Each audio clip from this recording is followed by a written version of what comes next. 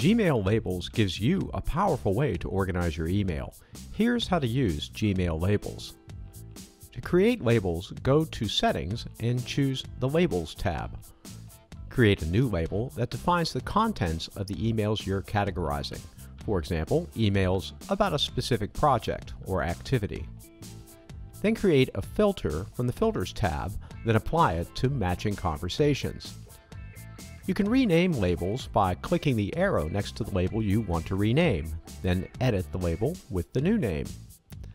To remove a label, open the email whose label you want to remove and click the tag icon to remove the label.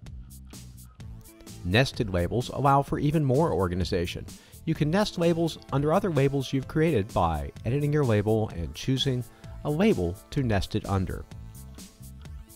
Right Inbox saves you time on repetitive tasks and helps you to send better emails in less time consistently. Track emails, automate email follow-ups, or send emails later with Right Inbox. Download Right Inbox for free from the Chrome Store today.